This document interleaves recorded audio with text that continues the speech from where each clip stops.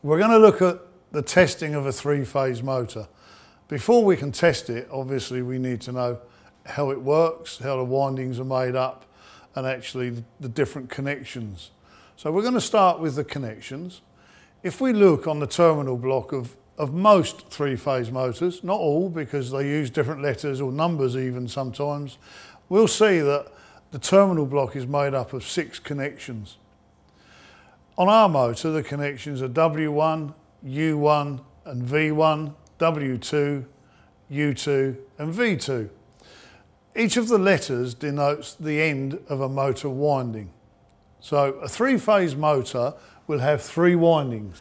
Obviously, for a good three-phase motor, they all need to be pretty much the same resistance. So that's the first part of the test really, is 1, identifying each end of the winding, and 2, to check that the resistance is the same.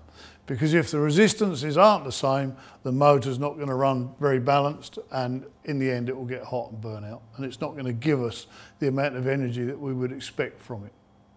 The motor works in 2 different types of connection.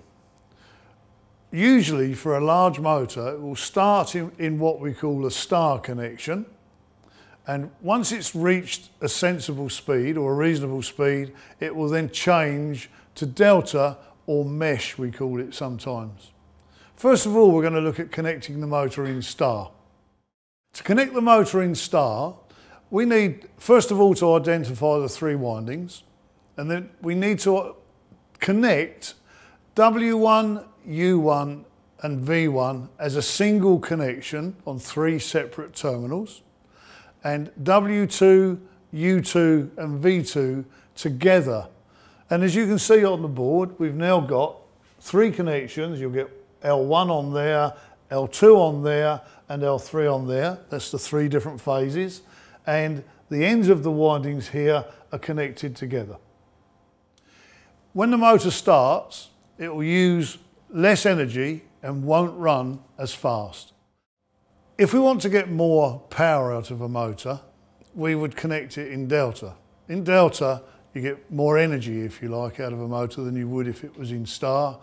The other thing, of course, is in delta, it will use more current. That's why often we start them in star, because it starts up drawing less current, changes to delta, because once it starts running, it doesn't take so much energy to get the thing moving. So once it's moving, we can change it to delta.